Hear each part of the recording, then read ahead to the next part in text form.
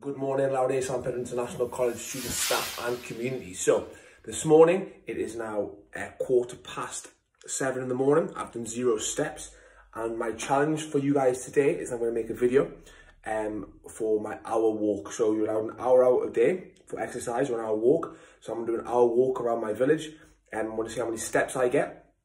And your challenge is to try and either beat those steps or just see how many steps you get in general. Now, please send your videos and your steps to my email address, which I've put at the bottom of the screen there for you. And then we can present these videos to people as well. And I want to see how many steps you can get in an hour. So in your hour walk, how many steps can you get? Have a great day.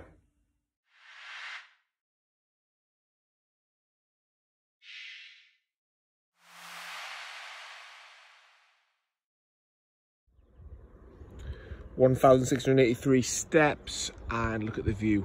Beautiful. Let's keep walking.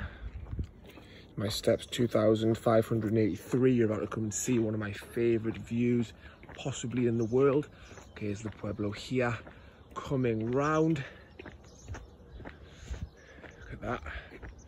Beautiful castle where I got married. Quick zoom in. Beautiful view.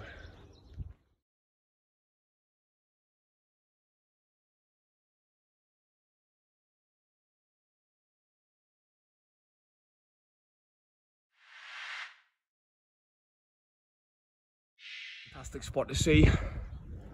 Overlooking there, the church, Benamadina Pueblo Church.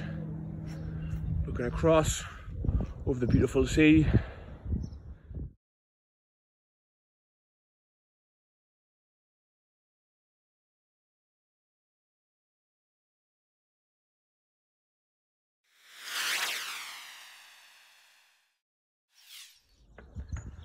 Beautiful views again.